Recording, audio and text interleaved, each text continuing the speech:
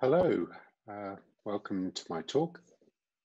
This is Java Language Futures Spring 2021 edition. My name is Gavin Bierman.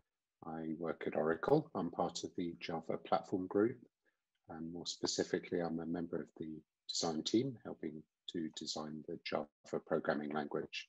Before I start, I need to draw your attention to this safe harbor slide. This is very important for a talk like mine that is forwards looking by nature. I want to show you the cutting edge of where we're with the Java language. So please don't rely on anything you hear today for your business. Before I get on to the technical details, I do have to address the elephant in the room, which is, does Java actually have a future? After all, it's an old language, as programming languages go. And there are lots of cool, exciting younger languages that people are using. Java's been declared dead many times, but Java is still the world's most popular programming platform. So we're not going anywhere soon, but we're not sitting still. How do we plan to keep Java vibrant? Well, firstly, we need to stay relevant to the problems people are using Java to solve. There are lots of Java developers inside Oracle, but we have lots of colleagues outside Oracle too. And we are very aware of the sorts of things that people are using Java for. Looking at these gives us clues and directions for where we need to take the language. Perhaps less obviously, we need to keep Java relevant to the hardware platforms that people are running Java on. This is always changing. And this obviously has an impact on us, both from our compilers and libraries, but also the language as well. We need to keep meeting ever-rising developer expectations. I think this comes both because developers are increasingly well-trained, but they're also exposed to many languages and systems. They come to Java expecting to find features and techniques that they've learned from other languages. So this keeps on their toes. And finally, we have to keep the promises that we made to our users. And this is very important to us. And I think distinguishes Java from many other languages, in particular our promises around compatibility.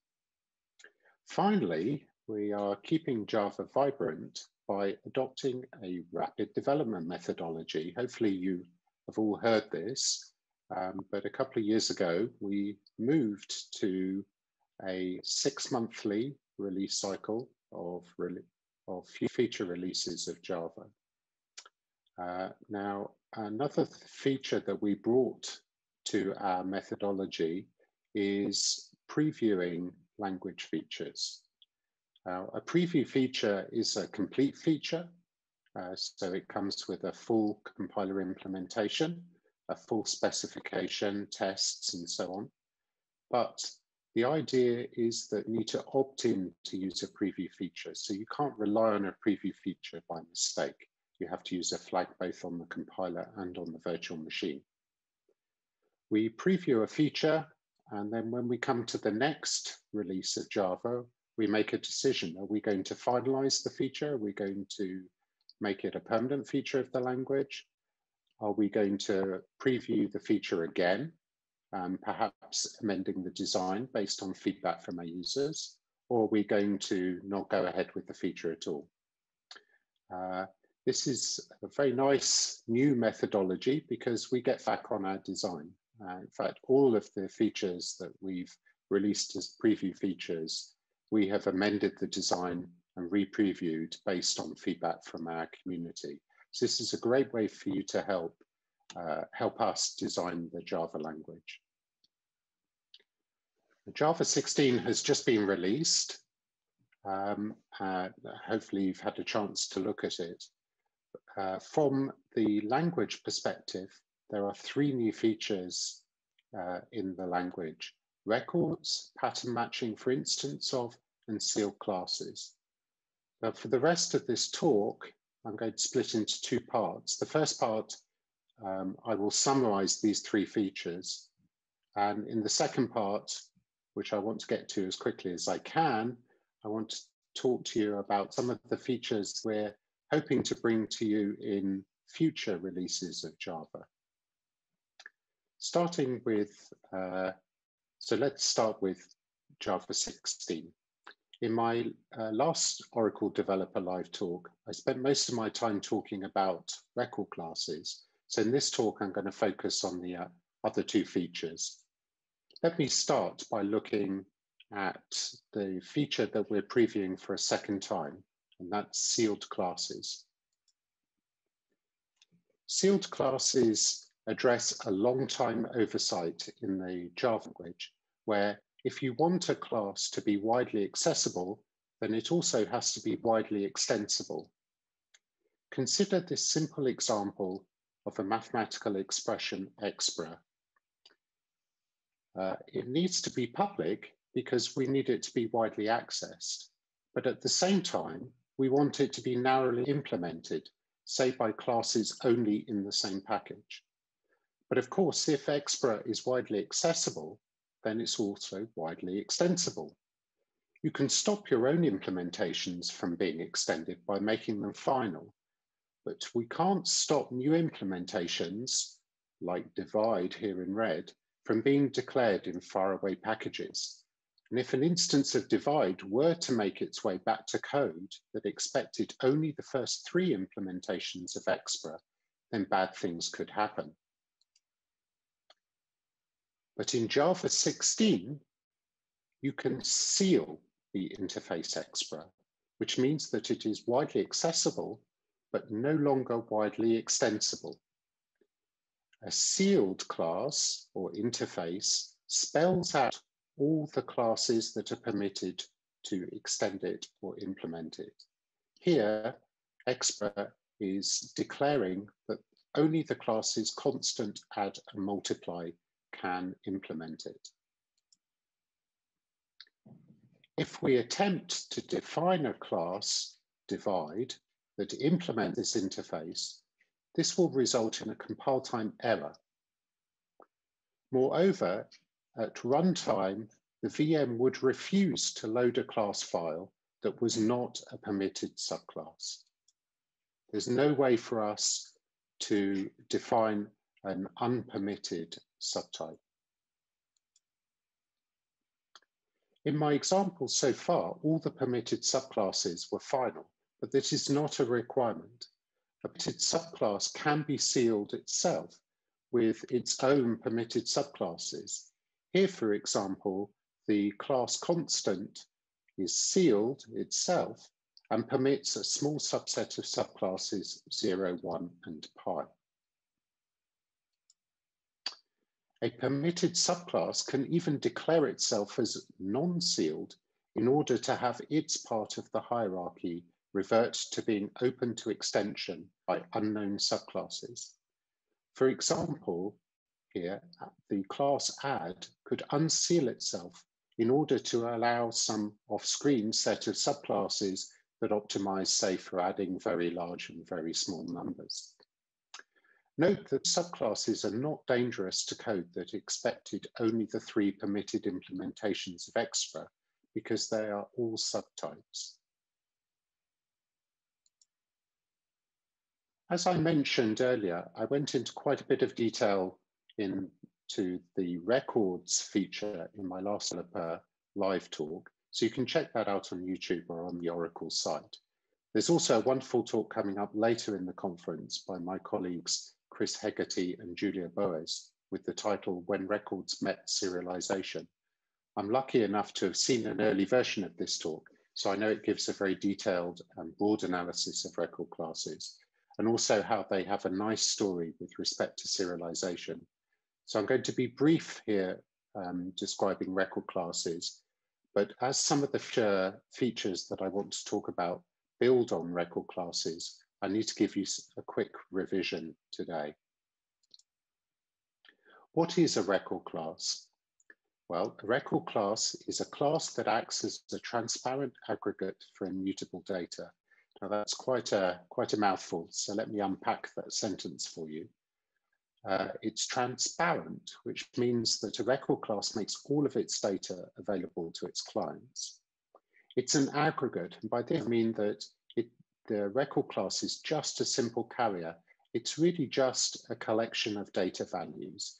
Perhaps we validate or normalize those values, but otherwise it is just the values itself.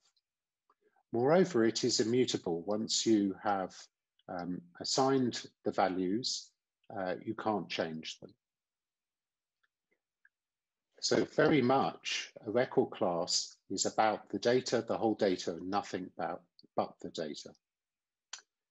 If you've used another programming language, the best way to think of a record is that it's a nominal tuple. So a tuple is a data type in other programming languages which just serves as of collecting up values into a single data type. But in Java, all types have names. So it's like a named tuple type.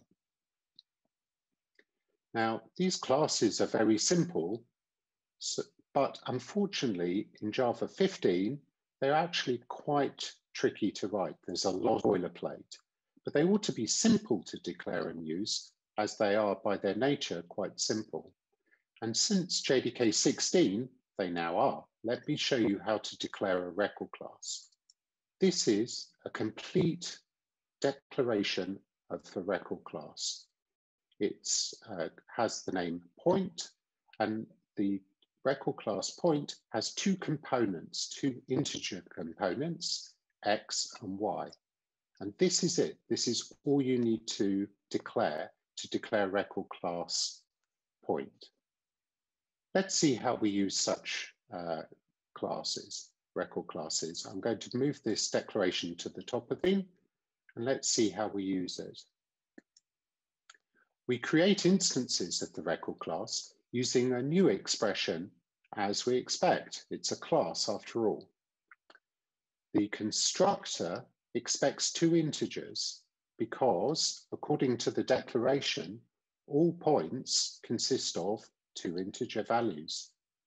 So automatically there are no single integer constructors or constructors that take no values. The constructor argument list matches the header, the thing between round braces in the record class declaration. Record classes provide automatically an accessor method for every record component. Our record class here has two components, x and y, so we have two accessor methods, x and y, that return you the values of the components. Remember that the components are immutable, so if you attempt to mutate them, this will result in a compile time error. Record classes come automatically with the most important methods we need to use them in our code. First of all, they come with an equals method that, as you would expect, doesn't compare two values by object identity, but compares them by the component values. After all, a record class is just about the data. Secondly, they come with a hash code method, which computes a hash code based on the component values. This means that record values can be stored in collections that need to compute a hash value. Thirdly, record classes come automatically with a toString method, so you can print a record value to the screen, for example. Now, there's a lot more to record classes. You can define your own versions of these methods. There are some very fancy forms of constructors and so on, but you don't need to know about these for the purposes of this talk. Here's a typical use of a record class. Here I have a method which is taking a list of merchants, and we're going to calculate sales for each merchant and return them in an ordered list.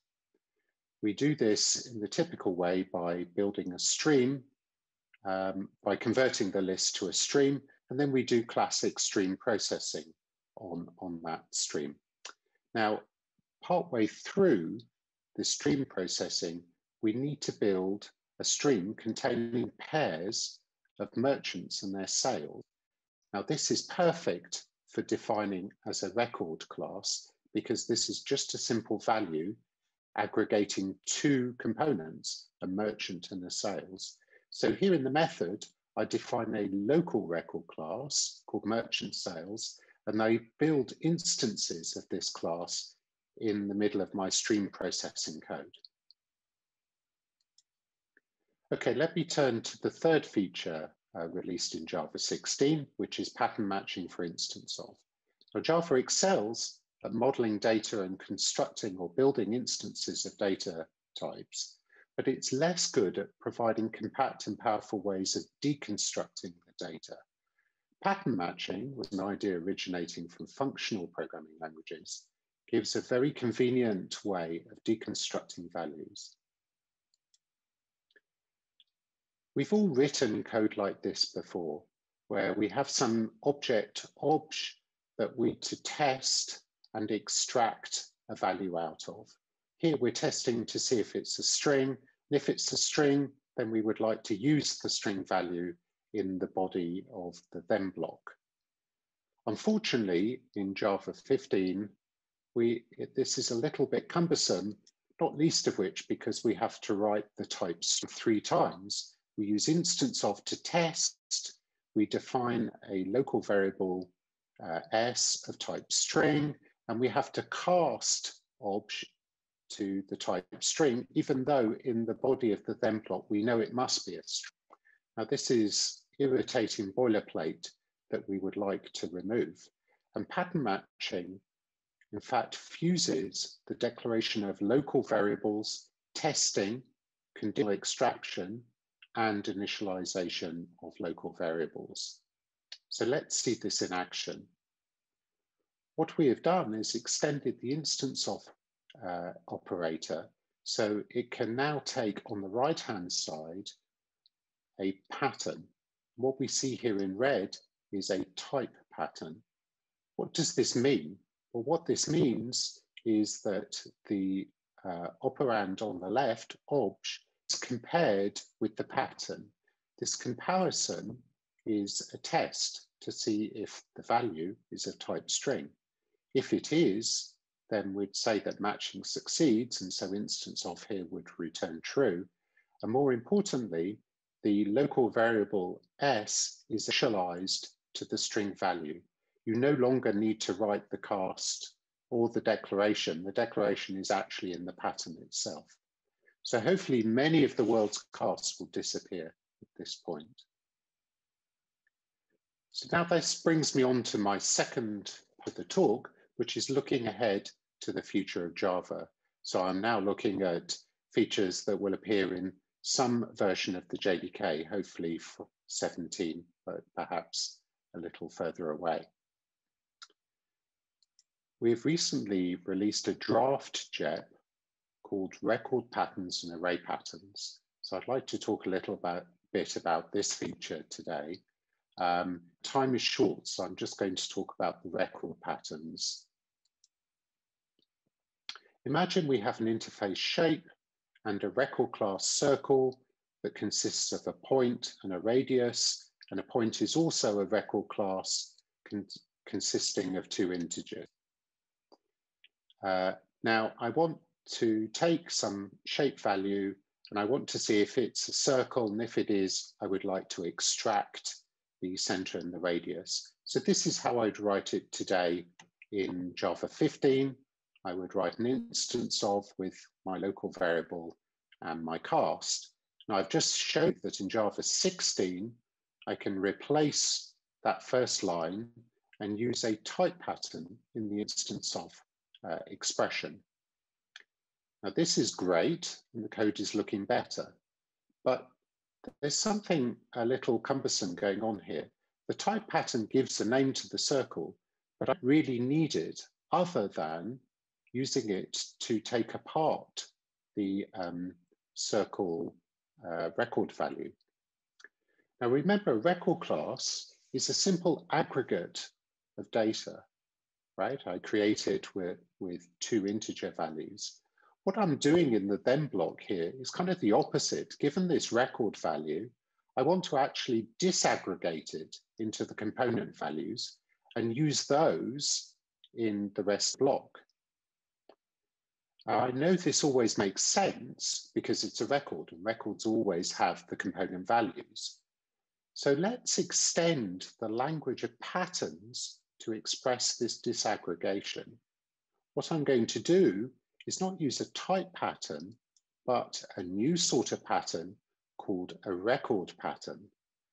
And as I said, the record pattern serves to disaggregate the value, to pull it apart into the values, which are then and I then initialize the center and radius variables in the pattern to those component values.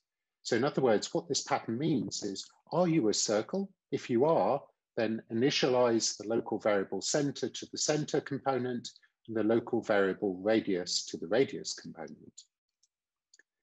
Now, as we're familiar in modern Java, we expect to be able to drop the types of any local variable declarations. And indeed, I would allow this, we're allowed to do this in a record pattern too. So here I have dropped the types of center and radius and just write var.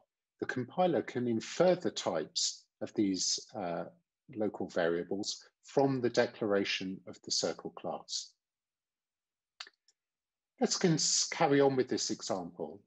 Imagine that what I do with the center is extract the X and Y components, because remember that the center is of type point, and point is a record class.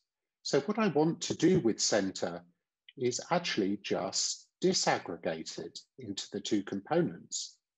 But hang on, that sounds almost identical to what I said before to motivate using a record pattern in the first place. In other words, what I want to do is replace this variable declaration here with another record pattern. What I would like to do is nest another record pattern, the pattern point var x var y, inside the record pattern concerning a circle record. Now, there's a lot going on here, and just like the Sherlock Holmes story about the dog that didn't bark, the point of this is really what you don't have to write as much as what you do. Let's imagine writing this code fragment in Java 15 without any patterns.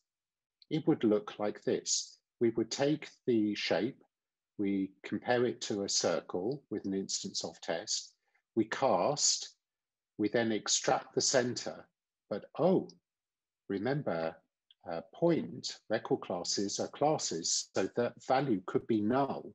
So we need to check for null, otherwise we might throw a null pointer exception. So we need to do something, return from the method or throw an exception perhaps.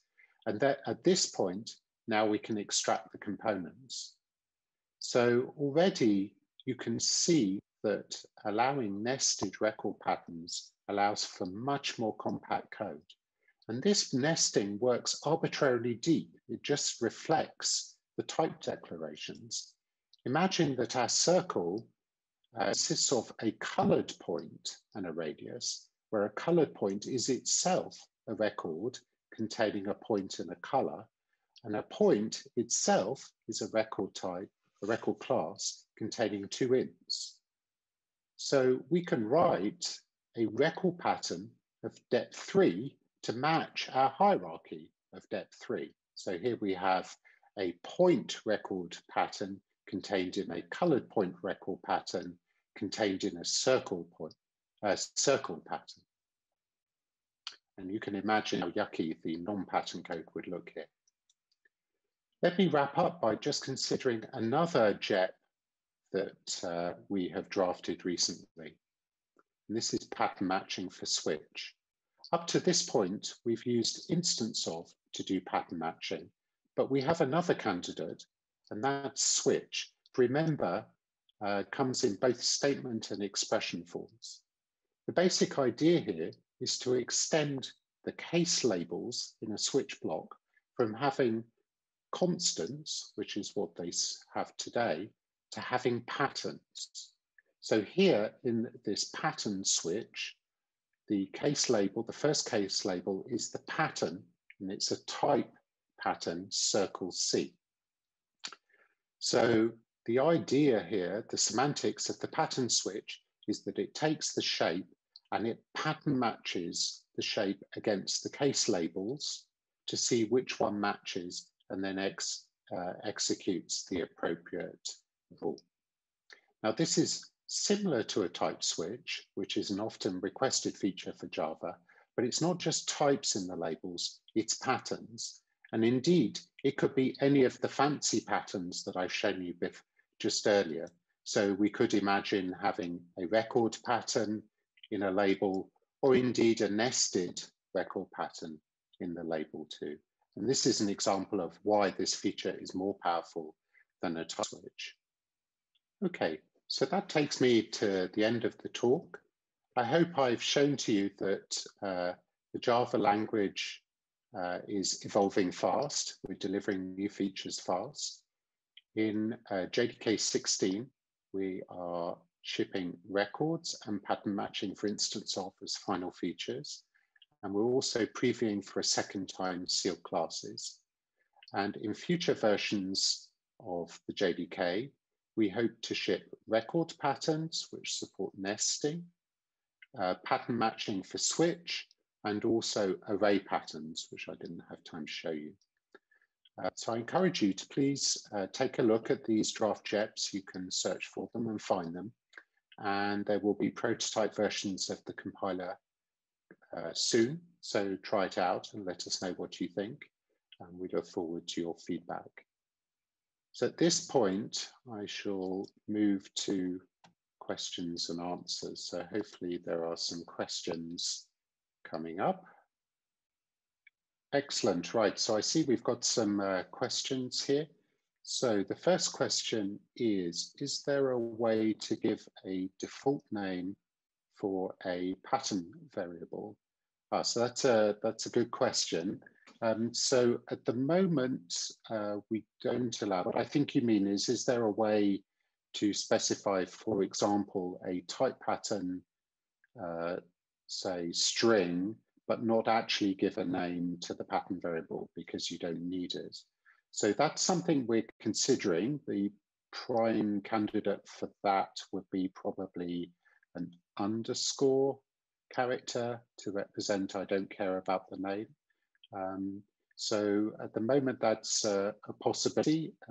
So we'd like your feedback to see if that's a feature we need to add to pattern matching. Okay, let's see. Right. What about pattern matching on classes that are not record classes? Excellent question. So that's trickier.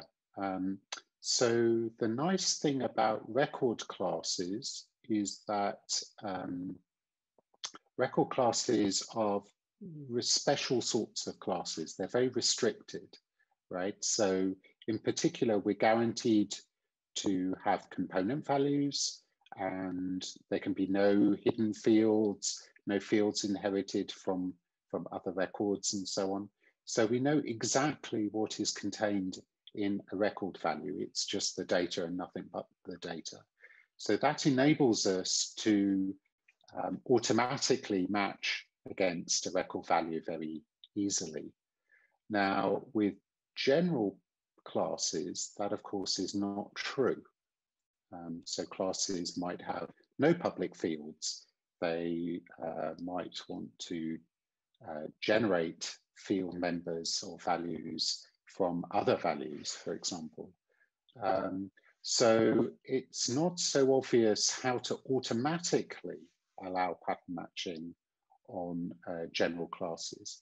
However, in a series of white papers that Brian Goetz and I have written, we give an outline of how we might provide a mechanism for general classes to declare in their body somewhere, in their declaration, how they can be pattern matched against. So they would declare some sort of pattern, and they would give code, which obviously has to be provided by the user, that details how the values are calculated. So at the moment, that's a little way out. We don't have a final design for that, but that's something that's on our roadmap. Okay, let's see. So yes. So the question is non-sealed really a keyword? So I flashed that by very fast, deliberately. So yes, it turns out that we have given ourselves a little bit more freedom in our space of keywords and contextual keywords and so on to allow hyphenated keywords. And that's particularly useful for modifiers where we often provide a modifier, but there isn't a particularly good English word for setting the negation of the modifier. And allowing ourselves a hyphen in a keyword will give us a whole new space of keywords, and in particular, being able to define non or not hyphen keywords. So non-sealed is the first proposal that uses that. So yes, it really is a new sort of keyword. Okay, so let's see if there's another question. Record patterns don't seem to give a name for the record. Why not? Yes, very good. So the record patterns currently, all they do is this deaggregation. So they pull values apart, they decompose the value, but they don't name the entire value themselves. So why not? Well, we could add that, but the experience of languages that offer these sorts of patterns already is that typically one either uses a type pattern, so you're testing and you want to give a name to the value, or you deconstruct. You don't often need to do both. And requiring names everywhere as the default will probably lead to us having to support some underscore notation, like I mentioned as an answer to the first question. And if we have record patterns taking names for the record as a default, we're going to have underscores all over the place. So in other languages, they in fact introduce another pattern form for naming a deconstruction pattern. So this is commonly called an as pattern. So we're currently looking at what we can do here and whether we need to go as far as providing a new pattern or whether we can be clever with the parser. So at the moment, we're not offering that. It's on our to-do list. So again, we'd like people to try it out and tell us how important that feature is. Okay, hopefully we've got time for another question. Excellent. Okay, good. So this is a question which asks, can you briefly say what array patterns look like? So that's great because I had a slide prepared for that. So let me go back to this slide.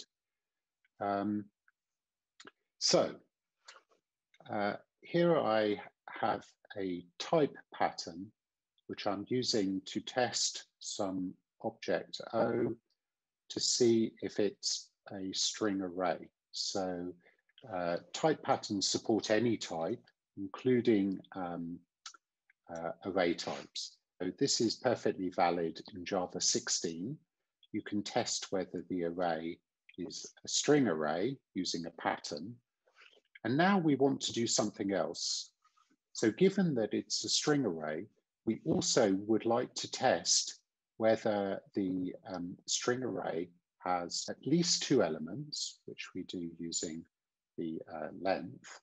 And then we would like to extract those 2 elements from the array and say, print them out to the screen, appended to each other.